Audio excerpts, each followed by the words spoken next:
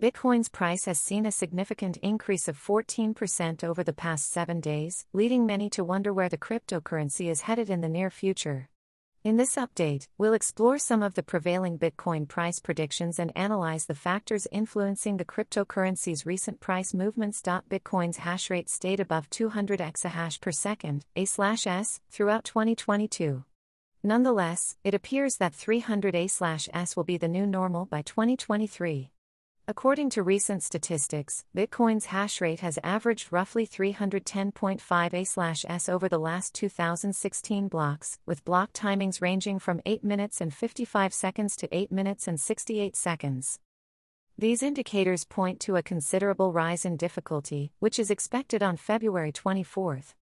The following are the results of a survey conducted by the National Institute of Standards and Technology, NIST. The predicted increase for this modification will be between 10.78% and 11.5%. The present difficulty is around 39.16 trillion hashes, and the next adjustment will very certainly increase it to 40 trillion. A 10.78% increase would yield a difficulty rating of around 43.35 trillion hashes. Whatever the decision, a rise in difficulty will make it more difficult for Bitcoin miners to discover new blocks. The expected increase in Bitcoin's network difficulty, combined with a high hash rate and shorter block times, means that it will become more difficult for miners to discover new blocks.